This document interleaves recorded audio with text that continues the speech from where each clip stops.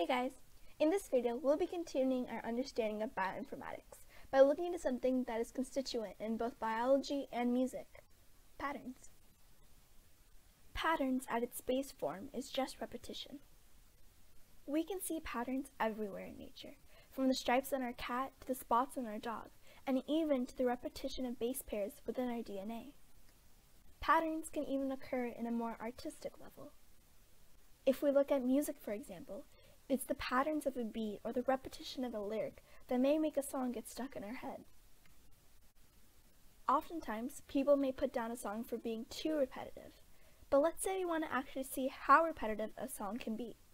Well, with some programming, we can. On the screen now is a visual representation of my favorite song, Fast Car by Tracy Chapman. The image is a type of matrix called a self-similarity matrix, which is a graphical representation of similar sequences in a data series. Similarity, as defined for this matrix, is the words that appear in our song.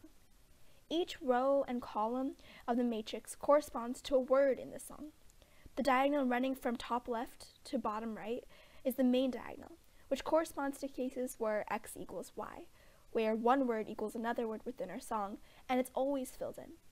The portions on either side of this main diagonal are always symmetric. When a sequence of words is repeated, it creates a diagonal line off the main diagonal.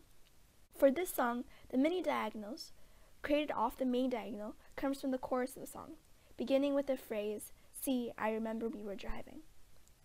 One of the repeated sections appears as a sort of stripy square, as you can see at the ends of these diagonals.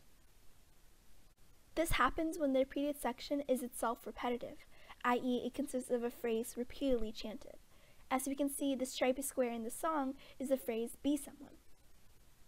Such pattern recognition can be seen in multiple songs, from Lady Gaga's Bad Romance to Sia's Cheap Thrills.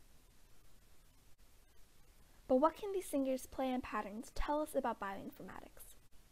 Well, this visual representation of patterns within Chapman's song not only tells us that, yes, pop songs are repetitive, but also that our DNA is too. The processes used to develop this visual representation of lyrical patterns is actually based off programs that do the same thing for DNA, and it's an important part of bioinformatics. One way to visualize the similarity between two proteins or DNA sequences is to use the similarity matrix known as a dot plot.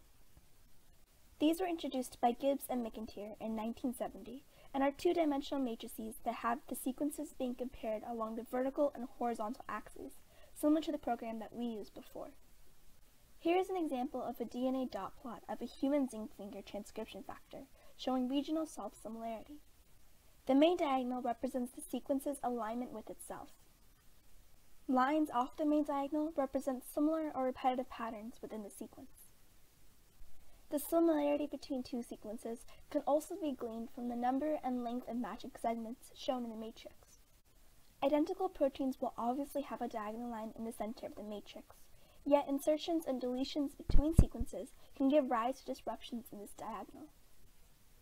The importance of such dot plots is to give a visual representation of detecting repetitions in the amino acid sequences of various proteins, along with regions of possible base pairing in the nucleotide sequence of a nucleic acid. Therefore, the same processes that let us prove the repetitiveness of songs allows us to see the repetitions within our own body's molecules. I hope this video helps you to learn more about dot plots and its applications for patterns within both biology and music.